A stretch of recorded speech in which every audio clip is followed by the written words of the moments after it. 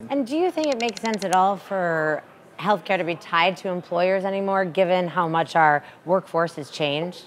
Yeah, so in the United States, greater than 50% of Americans today get their health service support through an employer. That is a manifestation from a long time ago, post-World War II, wage controls that existed. But we are where we are.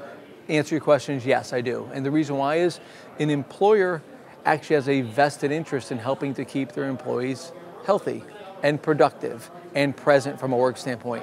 Two, the work site and the culture of an employer creates some mechanisms to engage an individual, ways to communicate, ways to provide on-site care, ways to provide peer support, program support, et cetera. So there's incentive alignment, there's culture you could pull against and support it, and then there's delivery mechanisms. So we think the answer is yes, and we have a ton of bright spots where we could point to employers that have innovated with us and we've innovated with them, and their employees and therefore their business is better off, and those employees' family members are better off because they're getting better, more comprehensive health care.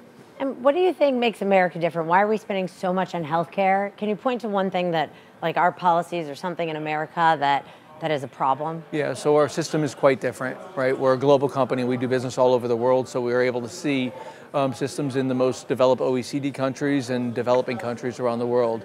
There's multiple differences. First and foremost, the United States is the largest sick care interventional system in the world. We spend the majority of our money and resources addressing people once they're sick. We need to spend some more of our resources keeping people healthy in the first case and identifying people who are at risk of health events and lowering those health risks. Some other countries do that better through social service support, community-based health support, et cetera. Secondly, we have more specialists and more hospitals per capita than other OECD countries and less primary care, be it OBGYN, pediatrician, family practitioners, and we need to moderate that a little bit to, again, help to coordinate the whole person on the front end. There's trade-offs in the way we've built our system.